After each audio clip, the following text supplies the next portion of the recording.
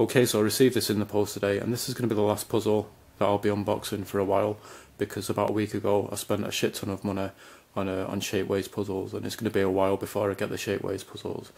So I think this should be a QJ Megaminx from Fast Tech.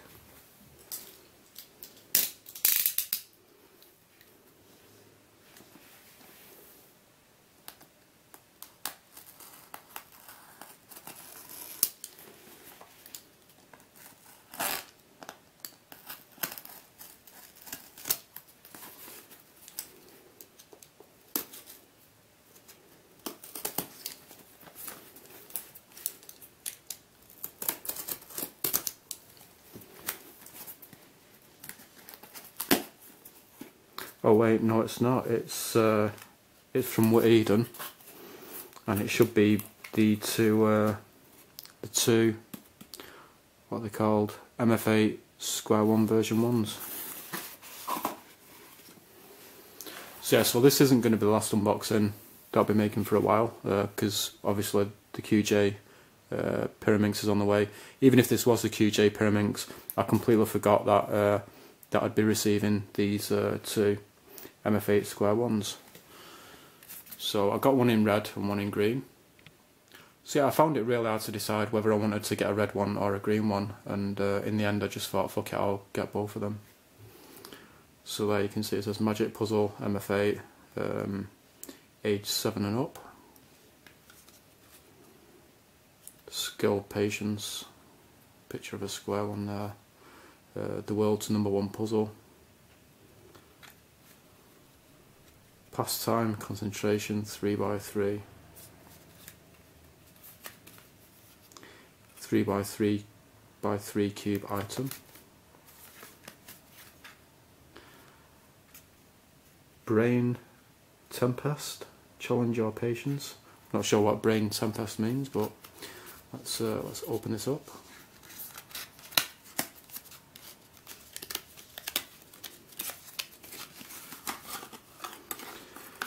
And again, we get the pink stand. This one's different from the other one that I got. The other one said Cube Club on it. This says Super Square One. I think it's got the same stuff on the other side of it. Yeah. And let's open up the other one.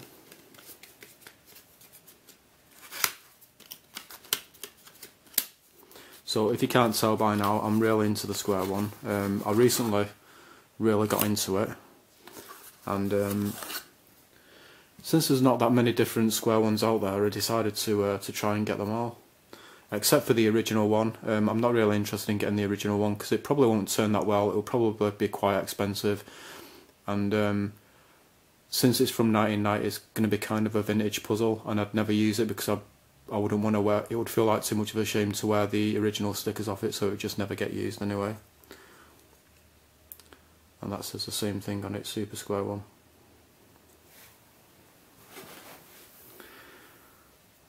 So yeah, irregular colour scheme. So you've got, let's see, we've got orange there, red there, and then yellow, green, white and blue, and there it says Square One. And I think the colour scheme on this is the same. Yep.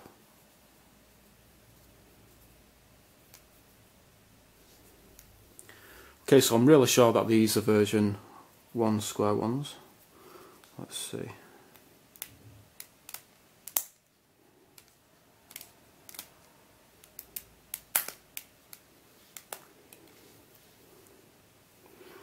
Took off the wrong cap.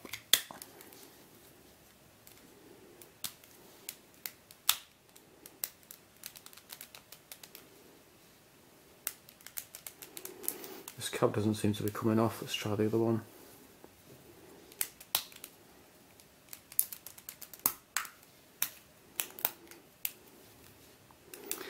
Yeah, looks like a version 1. Yeah. So these are both version 1 square ones. I do have a Calvin's square one, which is, supposedly it's made from the same mould as the mf8 version 1 square ones. First this was really bad, it was too stiff. I ended up cleaning it out, and then it just ended up being way too loose, and I tightened the tension on it. It didn't really improve it that much. But then I ended up putting on a fairly viscous lube, and I put on quite a lot of it. It was Calvin's lube to just gum the cube up to slow it down, and now it moves really great. It's got a few square ones now, and so far this is my favourite one. I just think it moves really good.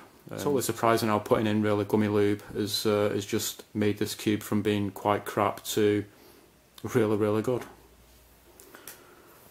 So let's see what these turn like. Yeah, as I predicted, really stiff. Pretty much the same as how the Calvin square one was when I first got it. That layer isn't too bad, and doing it that way, that's not too bad either.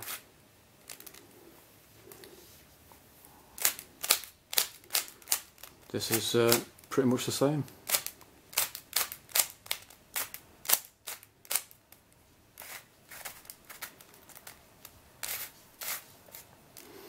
So I'll basically do the same thing with these as what I did with the Calvin's square one. I'll break them in first, then I'll take them apart, wipe off the plastic dust, and put them back together again. And then if they end up turning super loose, which I think there's a fairly decent chance that they will do, I'll just put on a fairly viscous lube to slow them down. So yeah, so those are two mf8 square one version 1s. Thanks for watching.